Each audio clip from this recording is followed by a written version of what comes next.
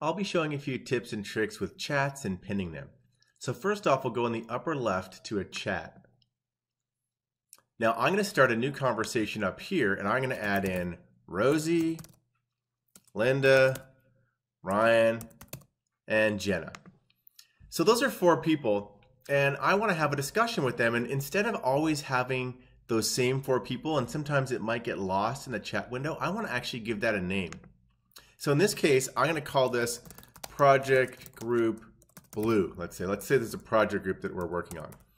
And what I'm going to do now is give it a message like, hey folks, how is the project going?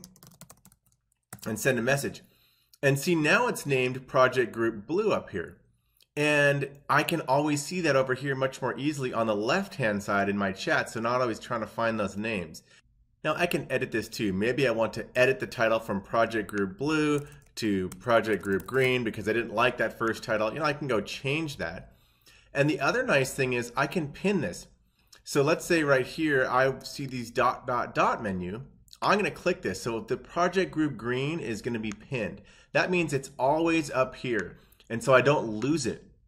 Sometimes you have really important chats or meetings or other things, and you can just pin those right up there. And so that's a really nice way to just be more organized and keep track of things.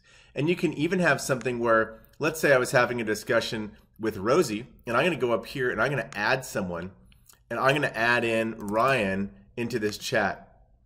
And I'll click add. Now Rosie and Ryan are in this chat. Hey folks, I sent a message.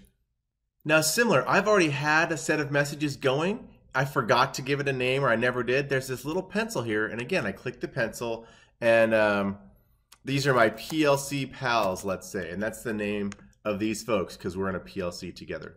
And so you can rename chats, edit them, and you can also pin them really easily.